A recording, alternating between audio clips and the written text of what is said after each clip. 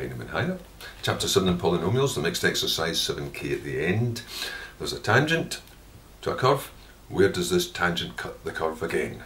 Right, well the first step is going to be get the equation for the intersections. So I'll give them names. That's the equation of the curve. That's the equation of the tangent.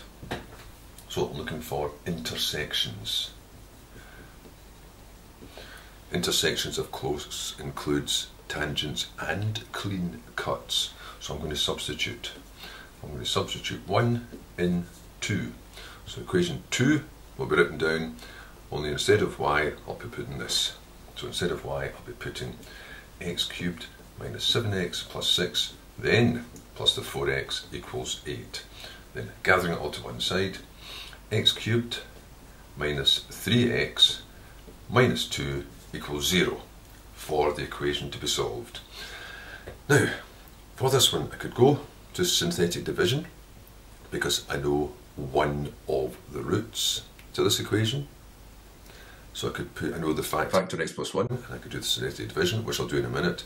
But since it's a tangent, I actually know two of the roots of this equation because a tangent has to be a double root. So in fact, I know a double factor. I know that at x equals -1, I've got a double root, so that x plus 1 must be a double factor. And that only leaves 1 to find. So I should be able to equate the two parts. X times x times x makes x cubed. 1 times 1 times -2 makes -2. Maybe I should give a reason at the side. I could say, since x equals -1 is a double root, that means x plus 1 is a double or repeated factor.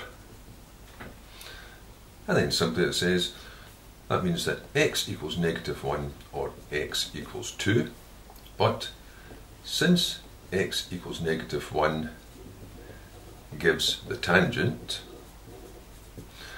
that means that x equals 2 gives the intersection.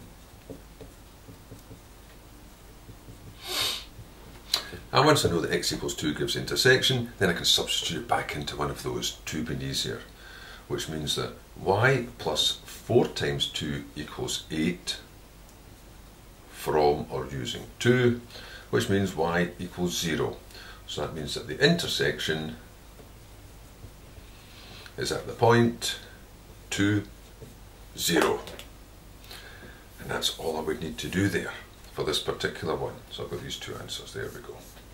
However, since this chapter was meant to be on polynomials and using the synthetic division, I'll just do this little bit again using the synthetic division method instead, although this is much faster just with this equating. So back to this step and using just synthetic division this time, using the fact that if it's a tangent, then I already know one of the intersections. This is just pretending I only know one of them. Well, of course I know two. But the principle would be this. So you would say, there's a tangent, which means x equals -1 is a root. Or you could jump in straight in and say, which means x plus 1 is a factor. And then use your synthetic division here. So what have I got? I've got 1, but no x squareds, -3 for the x, -2. And I know that -1 works. So it should go through and give me a 0 remainder. So that's 1, -1, -1, +1, -2, +2, and indeed it does give 0. So I can just go back to this and say, well, I had my x plus 1, and from this division, the quotient was x squared minus x minus 2, and then it's just up to me to factorize this little quadratic myself. So it must be x times x, it must be 1 times 2, and the negative must go to the bigger. So indeed, I've just got exactly the same thing as I had before. I knew it was a double factor, and I could have figured out that -2 immediately by inspection. And then from that you would just say x equals -1 or x equals 2, etc. Knowing that that's the tangent, so that must be the clean cut. And then finding the other part as before.